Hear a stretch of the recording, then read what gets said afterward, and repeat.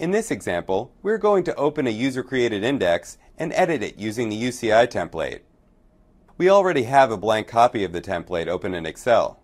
Click Load UCI to open Navigator. Navigator opens with filters already applied for user-created indices.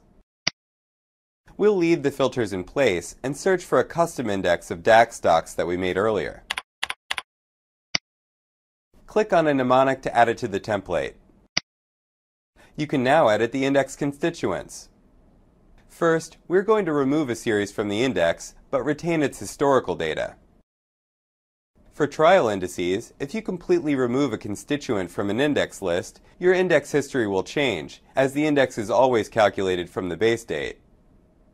To remove a series from the index without having to recalculate the history, open the index in the UCI template and enter a date in the Date Out column. For example, let's remove Continental.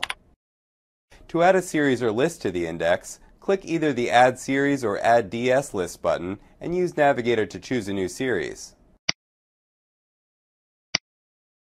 For example, we're going to add Allianz to this index.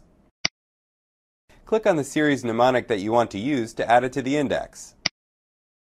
We'll add an entry date to ensure that DataStream only displays data from the point at which the series was added to the index.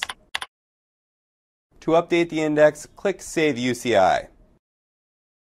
This time we want to update an existing index, so check Reload and click OK. Your updated index is now ready to use. Let's change the calculation type. Click Calculate next to Index Calculation. Change the calculation type and click Calculate. DataStream will now automatically update your index every 24 hours. Scroll down to the constituent list to view the entry and exit dates for each series.